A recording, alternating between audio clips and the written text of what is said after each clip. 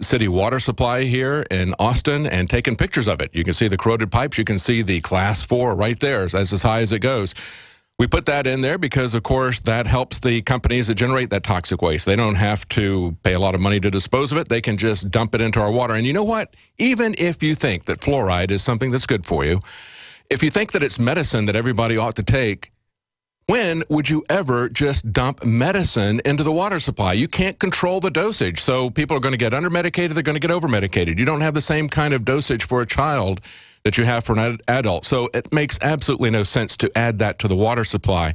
In terms of what's going on in Africa, I think it's very interesting and noteworthy that the U.S. military didn't even have an AFRICOM, an Africa Specialty Command. They didn't even have that until 2007.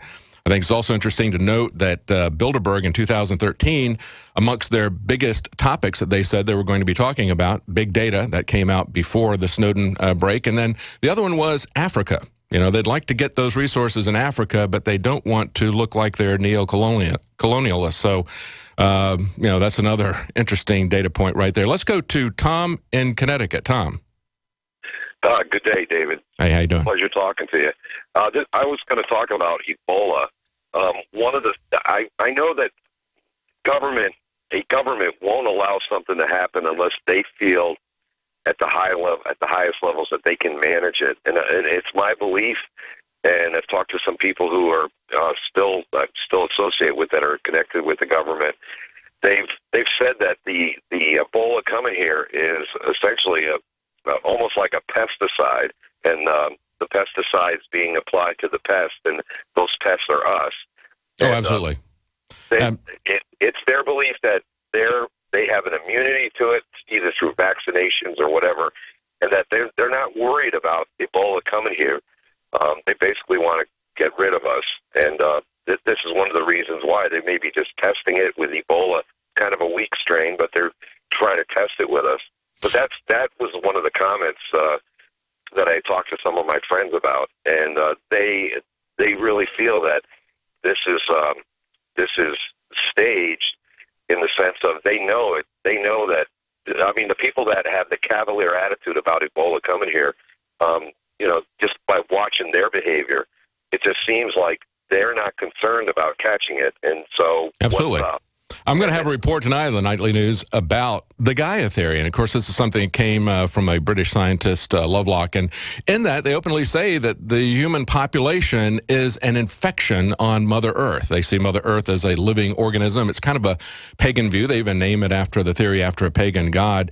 But there are a lot of people of all different stripes that want to see population reduction. There are some individuals who have bought into this silly theory. There's also a lot of people in very high places who have made it very clear that that's exactly what they would want. They see the human population as a virus, and they see Ebola, in many cases, as the cure. They even talk about humans being a cancer on the planet, and they say, you know what we do with cancer, So there's a lot of mentality out there amongst the general population, people who have been sold this idea by some of the elites, and then there are a lot of people in very powerful positions who would like to see population reduction for a variety of reasons.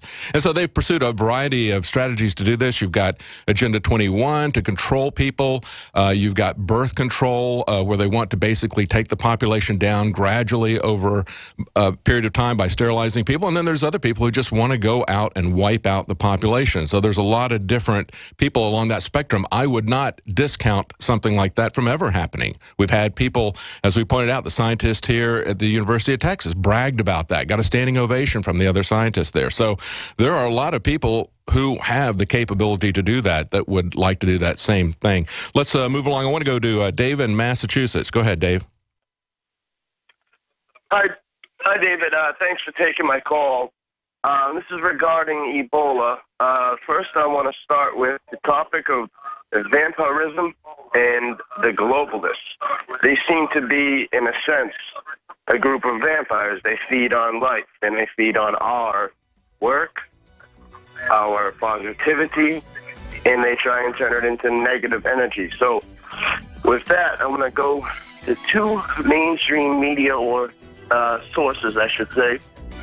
The new movie Dracula. I think we're out of time. Sorry to the people that we couldn't get to. That's it for today. Join us tonight on the Nightly News at 7 Central, 8 p.m. Eastern. And, of course, the radio show will be back tomorrow at 11 Central. Join us then. Your house is still 17 people who are one day are going to become doctors because some of the people who signed this said they were in nursing school. Some were going to be doctors. This is why the CDC is messed up as it is. We have a bunch of people in there who have no idea what they're doing, and they're putting American lives at risk. This is mind-blowing. That video and an article by Paul Joseph Watson is up on prisonplanet.com and Infowars.com right now. The video is perfect to wake people up.